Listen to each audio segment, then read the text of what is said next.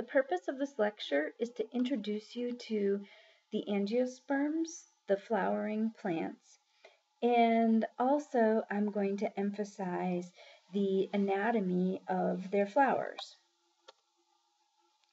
I wanted to start by examining this diagram that we looked at when I introduced the bryophytes, the lycophytes, the manilophytes, and also the gymnosperms. So you can see that the flowering plants, or the angiosperms, are closely related to the gymnosperms. They are another group of seed plants, or spermatophytes.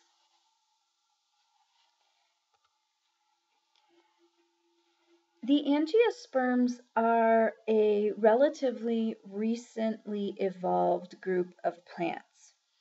So they evolved about 125 million years ago and began to dominate about 100 million years ago. So before that, the Earth was dominated by gymnosperms like the cycads, until the angiosperms evolved and they became really common on our planet, and they still are today.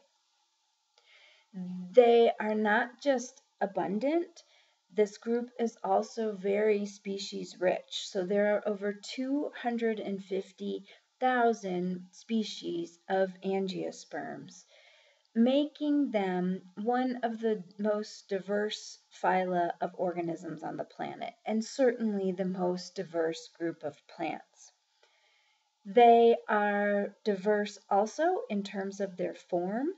So this phylum, the flowering plants, includes herbaceous plants like grasses.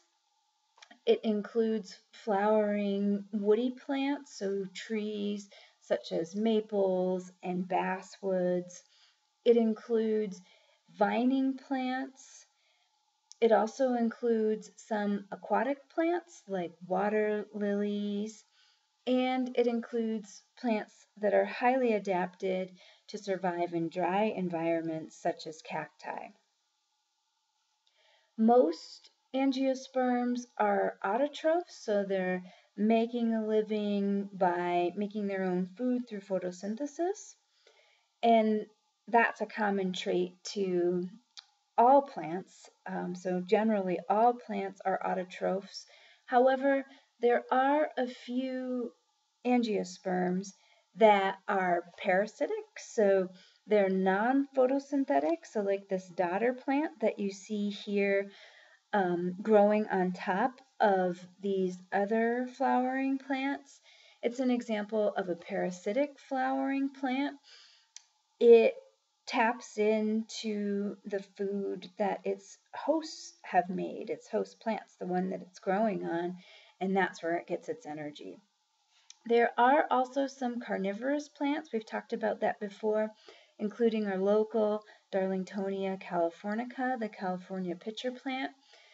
This plant makes a living by making sugars through photosynthesis, so it is autotrophic, but it supplements its nutrients by digesting the bodies of insects and other invertebrates. So this is a relatively recent group of plants, and it's extremely diverse, not only in species, but also in form and ecology. Okay, so now I want to examine the traits that make the angiosperms special, or their shared derived traits.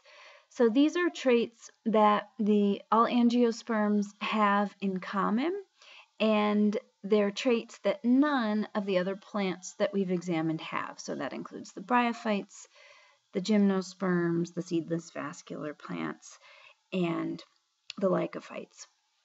So the shared derived traits of the angiosperms are their flowers and their fruits. So no other plants generate flowers and no other plants generate fruits. Flowers are specialized shoots for sexual reproduction. So here we can see the flowers of rhododendron. The flower contains the structures that are going to generate the gametes. they're going to generate the sperm cells, and they're going to generate the egg cells, sometimes on the same flower, sometimes on different flowers, depending on the species.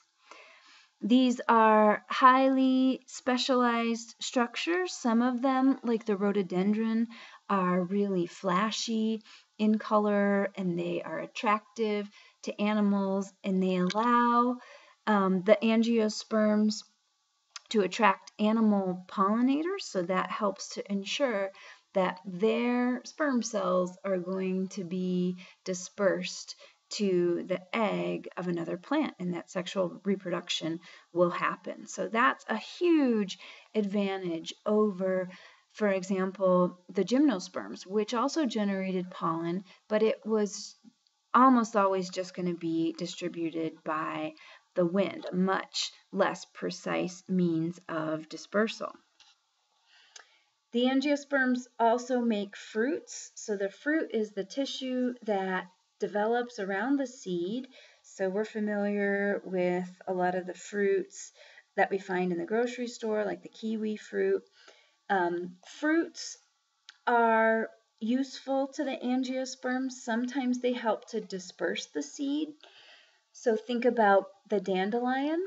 So the fruit of the dandelion includes those little structures that are kind of fuzzy, and they allow that seed to get carried by the wind so that they can be dispersed far from the mother plant. Some fruits protect the seed. For example, think about a peach. So what we call the pit, if you crack that open, that's actually the seed inside. It looks kind of like an almond. So that's an example where that hard part that surrounds the seed is part of the fruit, and that's there to protect that seed so that that fruit can be eaten by an animal, and then it can be dispersed by that animal, but that animal is not going to harm the seed. So it's going to be able to go through that animal's digestive tract and germinate. It's not going to get chewed up. So these are the shared derived traits of the angiosperms, and they are a major part of their success. Flowers and fruits have been extremely useful adaptations. Next, I want to show you some of the parts of the flower. So we'll start from the bottom. So down here we have this little stalk or pedicel, and then we have the receptacle. So the receptacle is the part of this stalk that the other floral parts are attached to. And botanists talk about the flower in terms of whorls.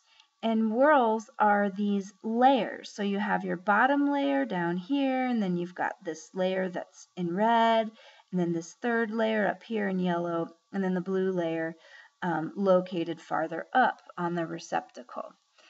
And so that's what we refer to as whorls and these layers of insertion. These whorls are inserted one on top of the other. So these whorls are either sterile or fertile. And the two sterile whorls are the ones that don't make any gametes.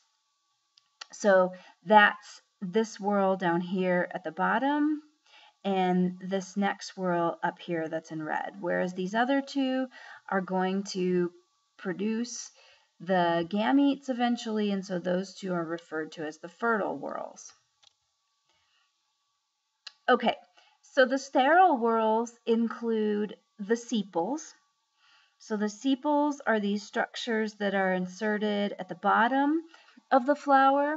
They often protect the flower when it's in bud. Sometimes they can be highly attractive, like in poinsettia. So what you probably think of as those big red petals in poinsettia, those are actually sepals, and the petals are quite small. So they have a number of roles.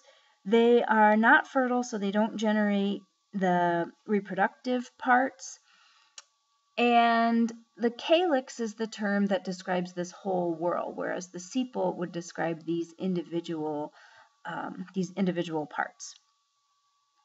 The next sterile whorl is the corolla, which is made up of the petal of the flowers. And often the role of the petals is to attract animal pollinators. Next, we start to get into the fertile parts of the flower. So moving up one layer, we have what's called the andrecium.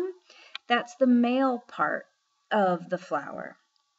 So the andrecium is made up of stamens, and the stamens are made up of the anthers, which are at the top up here, and then the filament, which is kind of like the stalk that supports the anthers. The anther contains the pollen sacs. So if you were to take a cross section through the anther, you would see that it contains 4 microsporangia that generate the pollen.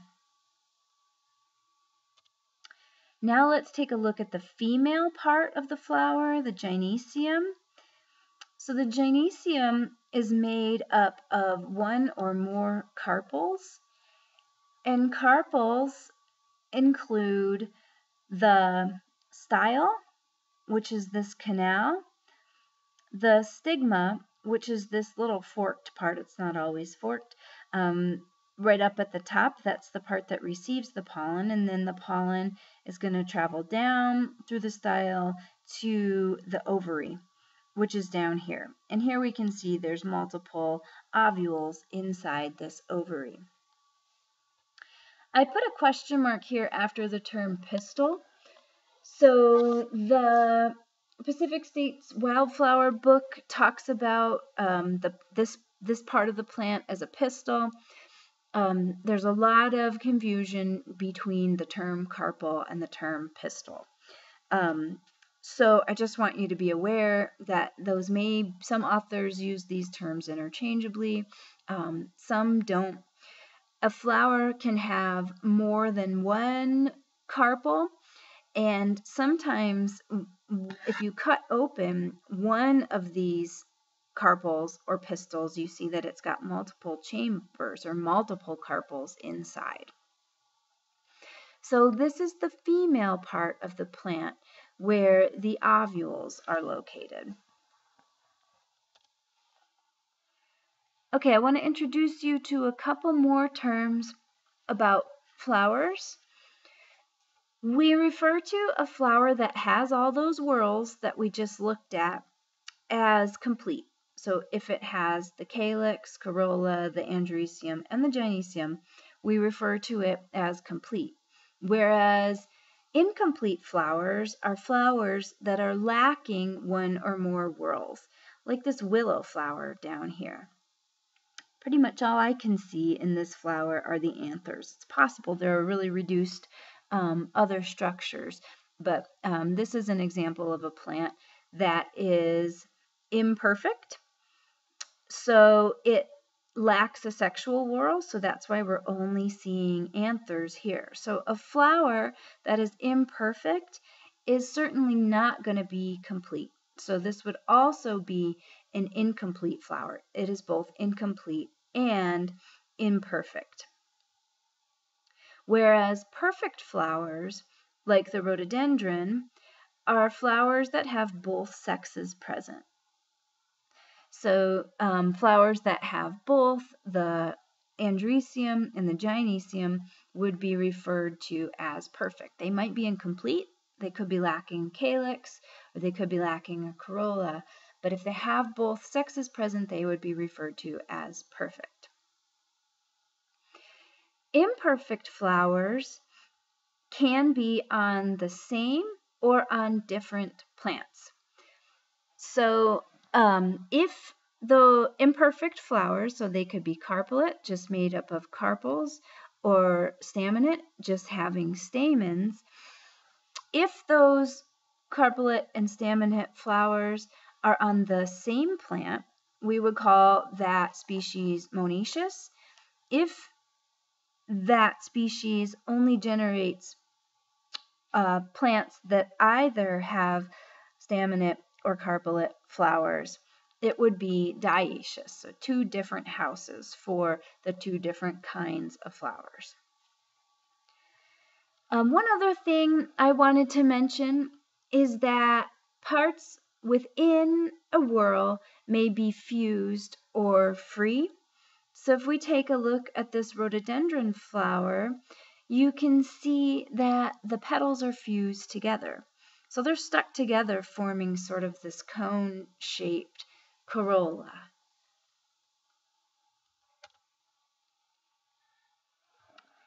One other important characteristic of a flower for identification purposes is the level of insertion of the ovary.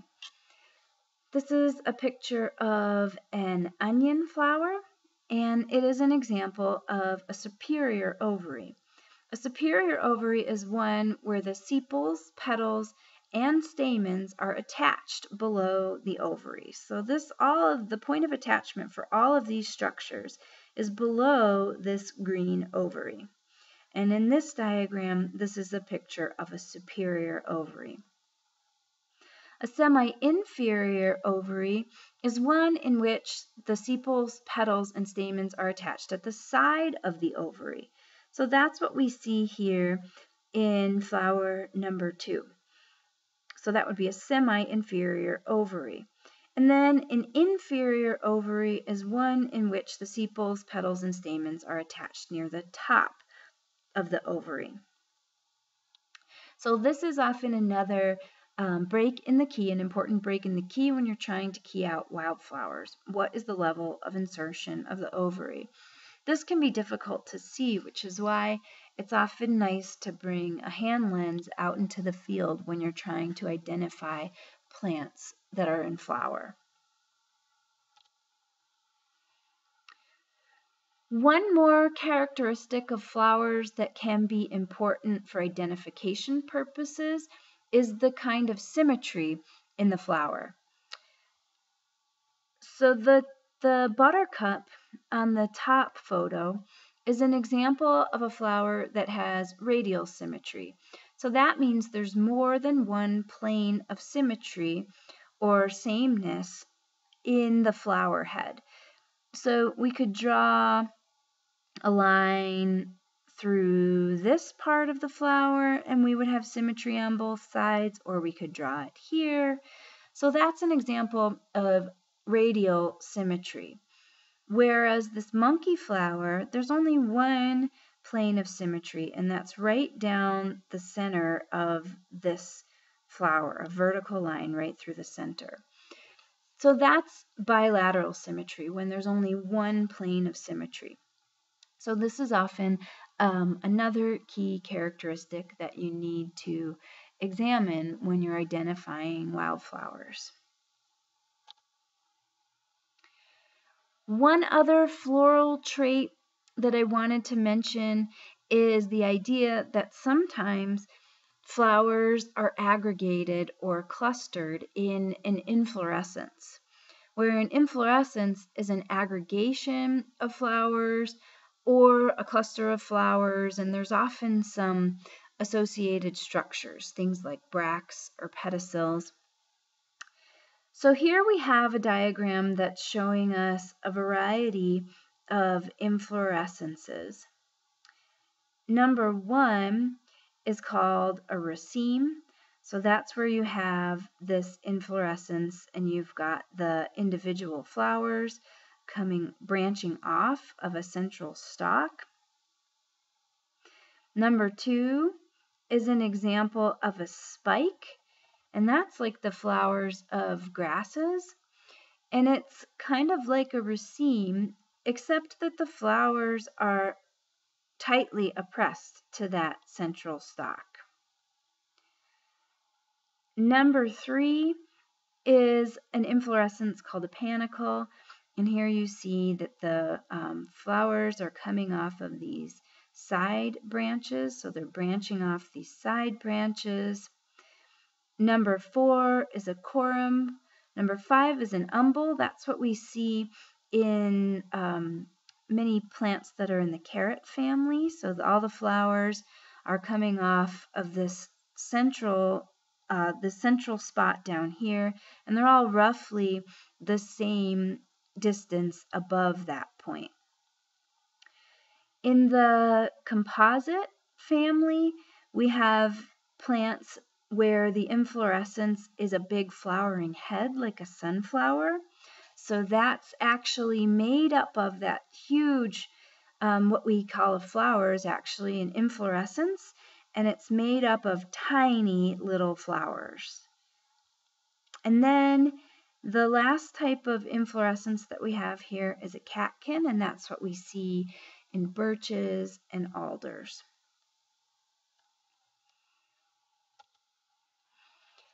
Okay, so next I want to change gears from looking at floral anatomy to trying to figure out how this reproductive structure, the flower, and the reproductive structures that are produced in the flower fit into the angiosperm life cycle. First, I want to be clear that the angiosperm life cycle is alternation of generations, just like we saw in all of the other plants. It's dominated by the sporophyte generation, so the largest part of the generation is the sporophyte generation. We'll see that the gametophytes are extremely reduced in their size. They're really small. So we're already familiar with the structure of the flower. We know that the andrecium produces stamens, and within the anther, the pollen grains are produced. So this is a little cutout of the anther so we can peer into the microsporangium, and we can see that meiosis is generating pollen grains. So here's a pollen grain. Inside, this nucleus is going to divide and generate the male gametophyte. So it remains inside the spore wall. So the sporophyte made this spore, and then it divided inside the spore wall to generate the male gametophyte, the microgametophyte. The microgametophyte is going to give rise to the gametes, the sperm, and eventually the sperm are going to fuse with an egg, forming the embryo that we see here in the seed. But let's take a look at how the egg is produced. So to see that, we're going to have to peer into the ovary of the plant. So within the carpel, we see this ovary, which contains multiple ovules. Here we see a larger image of the ovule. Meiosis is going to generate spores. One of those is going to survive, and it's going to generate the female gametophyte, or the megagametophyte, which is also called the embryo sac.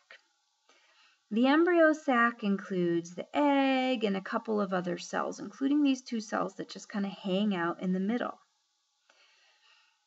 The sperm, when pollination occurs, the pollen is going to land on the stigma, and it's going to grow.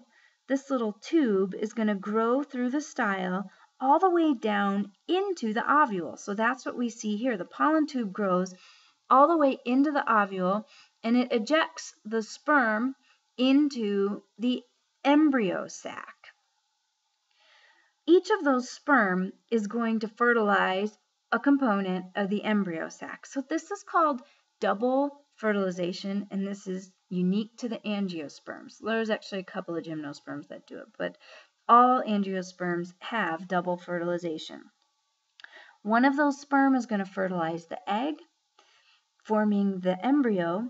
The other sperm is going to fertilize these nuclei, these two nuclei that are inside the embryo sac, forming a triploid endosperm, which is a nutritive tissue that helps to nourish this embryo as it grows. So we've got our young diploid sporophyte that resulted from fertilization inside the seed. The outer part of the ovule is going to form this seed coat. We know the endosperm forms from double fertilization. That seed is going to germinate, forming another flower, and the life cycle will begin again. So I want to mention one thing. This life cycle is illustrating self-pollination, right, or self-fertilization, because the pollen and the egg are coming from the same individual. Many angiosperms have some kind of way to try to eliminate self-fertilization, whether it's, the pollen being produced at a separate time from the stigma being receptive to pollen so that it can't fertilize itself, or in some cases the position of the anthers are such that the plant can reduce self-fertilization. So I wanted to point out that that's what's being illustrated in this diagram, but that's not ideal. So ideally, sexual reproduction is a way to enhance the genetic diversity of the species, and that's going to be enhanced if cross-pollination is happening between different individuals.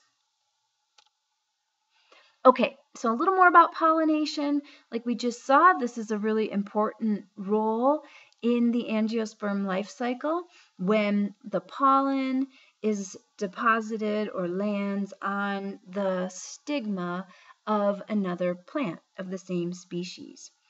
So one of the reasons why angiosperms are such a successful group of plants is that they have enlisted other animals to ensure that their pollen makes it to the stigma of another flower of the same species. So animal pollinators include insects and mammals and birds.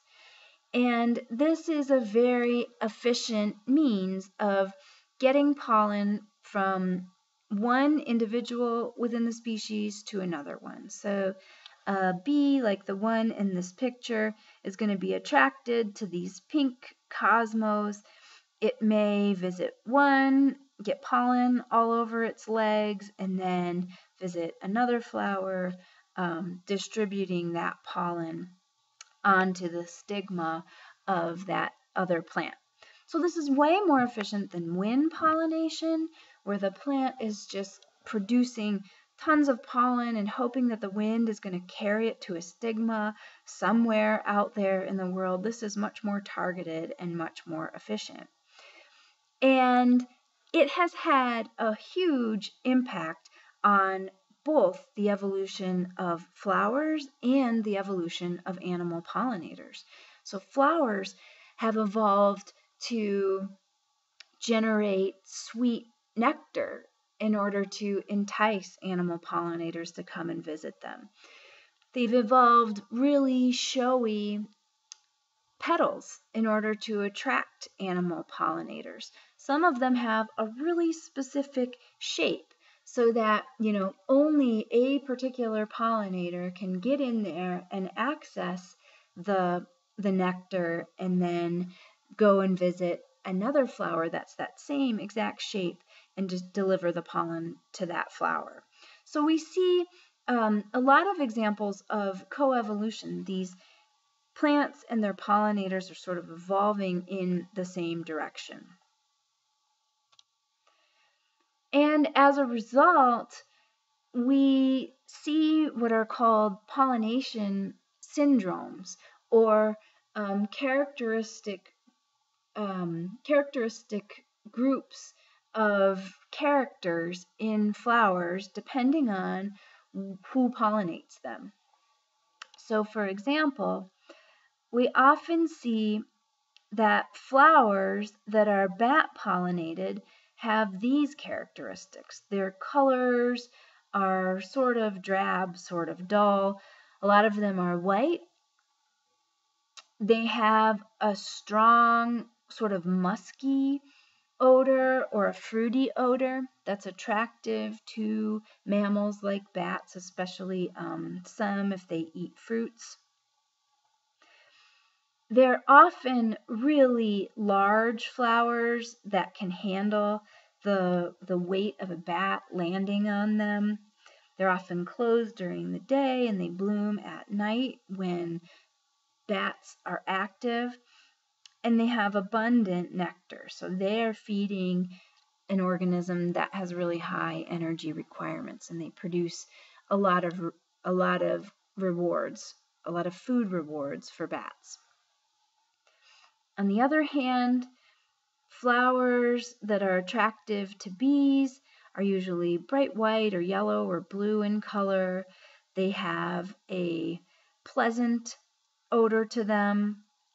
They often have a landing platform so that the bee can land, so they need to land, unlike something like a hummingbird that can hover and drink nectar while hovering in the air next to the flower. You've probably seen hummingbirds do that. Bees are active at night. Flowers that are pollinated by bees are open during the day, and there's usually nectar. So there's a big difference between plants that are pollinated by animals, like we see here, and plants that are pollinated by the wind. So as I mentioned, that is a much less precise way. It's not as efficient. They have to produce a ton of pollen. They're not trying to attract animals, so they generally have really reduced petals, sometimes no petals, and dull colors. They're not trying to attract animals, so they don't bother producing scents. They don't bother producing nectar. And they can bloom any time of the day. And they often have their stigmas exerted or their anthers exerted. So the stigmas need to be exerted. They need to hang out in order to try to maximize their chances of pollination, of having a pollen grain land on the stigmas. And these are much different flowers compared to the animal pollinated flowers. So we didn't talk about all of these, but your book mentioned the pollination syndrome for flowers that are pollinated by some of these other organisms. So you should be familiar with the pollination syndromes and know that this is an example of coevolution, where two organisms are evolving together. Okay, so in conclusion, you should be familiar with the shared derived characteristics of angiosperms, so their flowers and their fruits. These are really important structures. The flower is extremely useful in aiding in sexual reproduction, and it attracts the pollinators that increase the efficiency of that process. The fruits, which we'll talk more about next week, are really important in some cases in helping to disperse the seeds and also protect the seeds. You should be familiar with the parts of the flower, both the sterile and the fertile whorls and their functions. And you should know how this all fits together.